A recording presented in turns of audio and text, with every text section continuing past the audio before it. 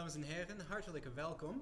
Ik ben Greg Schret en dit is Orkest De Ereprijs. En vandaag hebben we een heel bijzonder programma voor jullie. We zullen 6 nieuwe composities spelen van 7 componisten. En deze componisten zijn ook studenten van het Marnix College uit Ede. Deze morgen hebben we met deze studenten gewerkt en gerepeteerd. En ja, ze zijn fantastische mensen, vol een echt passie voor muziek en heel kleurrijke ideeën. Dus voor ons, het was een echt mooie dag. De studenten hebben kleine descripties van zijn stukken geschreven. En ik zal voor de uitvoeringen hen lezen. Dus, laten we beginnen. Met het eerste stuk. Dat is van Nienke van der Weer. En het heet See You Next Time. En Nienke leest: mijn doel met dit stuk was vooral om LOL te hebben en te spelen met een genre waarmee ik nog niet bekend ben. Mijn inspiratie komt uit detective films zoals The Incredibles, Hawaii 5-0 en James Bond en Latijnse jazz. Het stuk heet See You Next Time en ik hoop dat jullie ervan genieten. Dus, see you next time.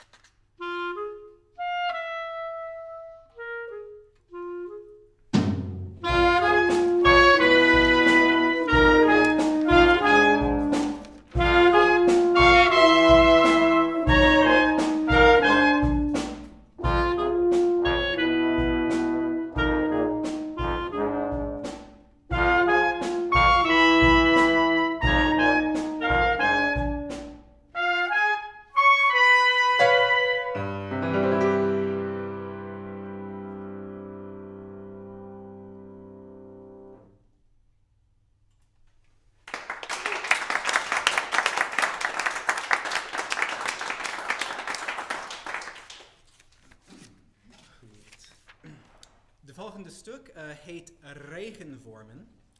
En dat is van Joost Kootstra. En Joost leest: Regenvormen gaat over 2 regenwormen die samen door de grond kruipen. Terwijl zij aan het graven zijn, gaan ze te ver omhoog en 1 van de regenwormen wordt door een vogel opgegeten. En de vogel laat de andere regenworm verdrietig achter. Je hoort dan ook aan het begin 2 fluiten en aan het einde maar 1. Sad face. Dus, Regenwormen van Joost Kootstra.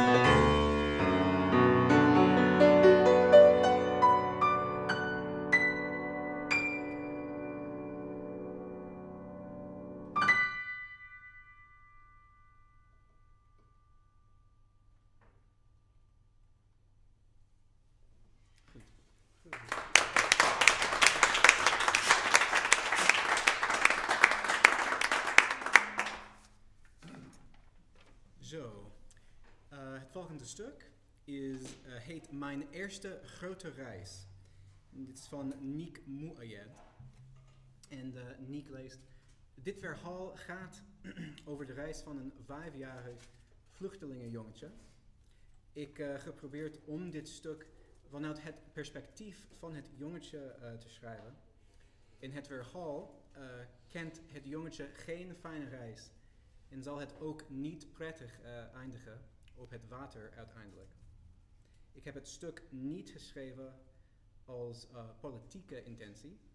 Ik heb het stuk geschreven voor het jongetje zodat hij een stem kon krijgen, zodat we ook als mensen beseffen wat oorlog betekent voor een klein kind als medemens van elkaar.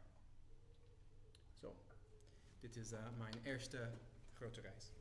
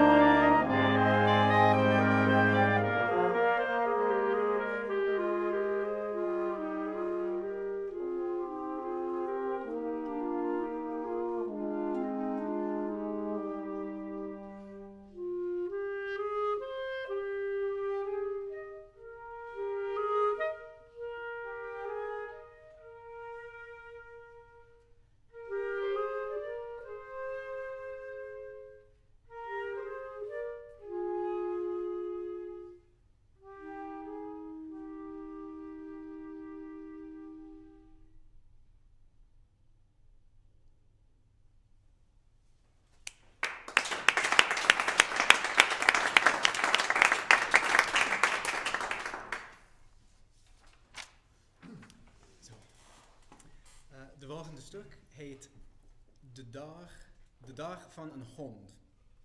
Dit is van Pascal van den Hudding. En hij leest: Het gaat over een stuk in het leven van mijn hond. Hij wordt wakker door voetstappen boven die uiteindelijk de trap afkomen. Dan gaat hij lopen en speelt met andere honden, maar hij raakt het baasje kwijt.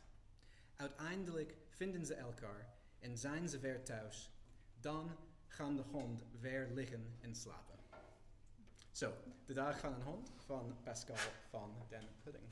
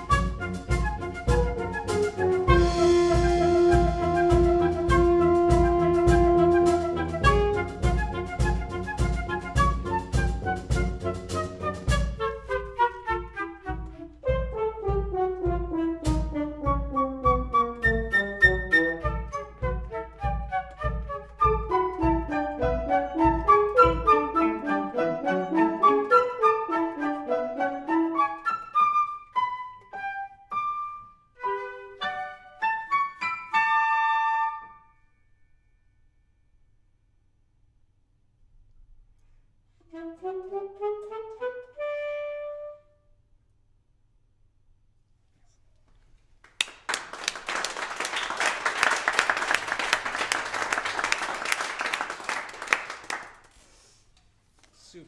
Het volgende stuk is, het heet Chaotische Samenwerking. En dit is van twee componisten, Tessa Burkels en Desiree Gronauwe. En ze lezen, ze schrijven, I've been saying lezen altijd. Ze schrijven, er is een gelukkige samenleving, maar dan begint een groep ruzie te maken. Er komt chaos en onrust. Uiteindelijk ontdekken ze dat ze prima kunnen samenwerken en is er weer vrede. Zo, chaotische samenwerking van Tessa Burkels en Desiree Gronauwe.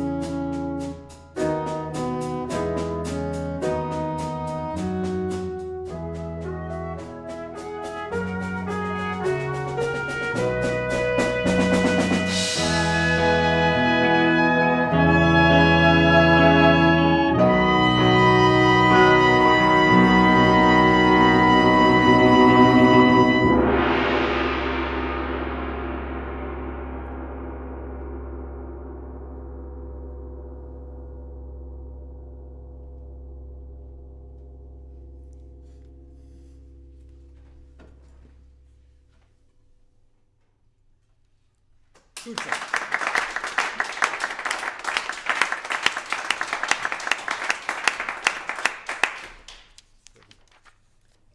Oké, en het laatste stuk. Helaas. Het heet De Zielstocht. En dit is van Joost Popkema. En hij schrijft... mijn stuk gaat over een jongeman die op zoek gaat naar zijn lang verloren vader. Eerst vertelt het stuk over het gezin van de jongen toen hij nog klein was, de spannende verdwijning van zijn vader en hoe de jongen opgroeit. Hij mist zijn vader en gaat op een zoektocht door veel verschillende landschappen. Hij vindt zijn vader niet terug, maar hij is door deze reis net als zijn vader een held geworden. Daarna keert hij weer terug naar huis. Zo, de zielstocht van Joost Popkema.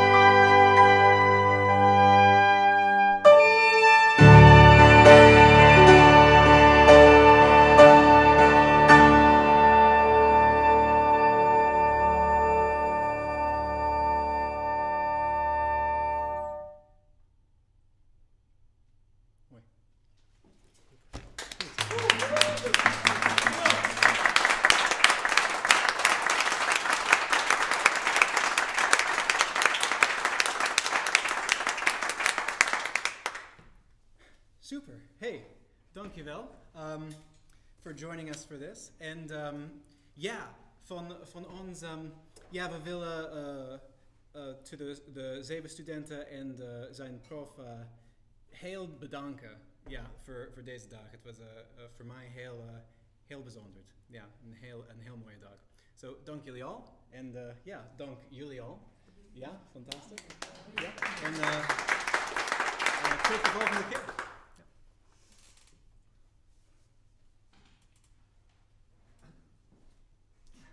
We zijn eruit. Oh, man, thanks so much, guys.